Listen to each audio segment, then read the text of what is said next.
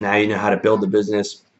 I just want to give you a little idea of what to expect, and this is the same shit that I dealt with in my sales career, and this is part of why I don't have a service-based business because, well, I've had enough of it in my sales career, and I had almost a decade of it. I did it like a retard. I worked for other people instead of doing it for myself. If I'd worked for myself, I would have been making 250, 300K. You know, I barely need to make a cold call because it would be all referrals, but such is life. So here are the downsides of what to expect. Okay, um, it's tough to scale. So you can't, as a sole proprietor, you can't really scale up.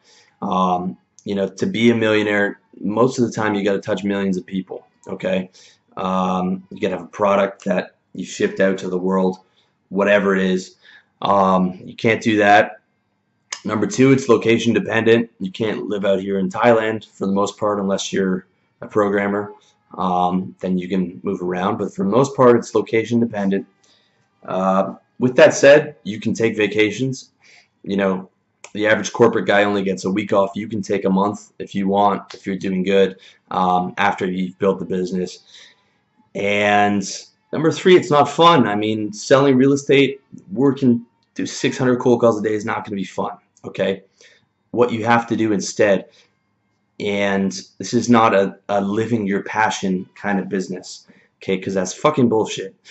You need to become passionate about making money. You're never going to be passionate about real estate or insurance. That shit is fucking boring.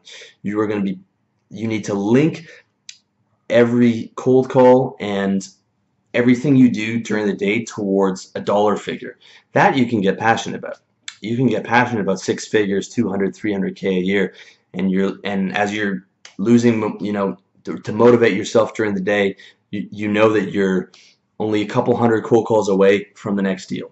Okay, that's how I motivated myself in sales. I knew the numbers I had to make, and I had a monthly revenue target, I had a yearly revenue target, and then I had plans for that money.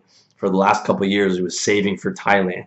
For you, it's going to be, you know, whatever you want to do with that money, but you got to link it to a dollar value.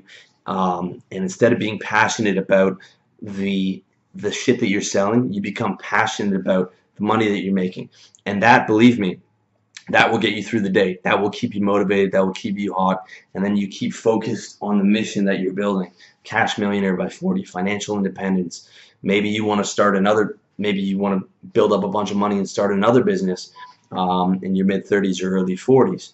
Or, you know, whatever it is, okay? Maybe you got two missions and this is the first one. Whatever it is, you got to figure that out. But that's what to expect.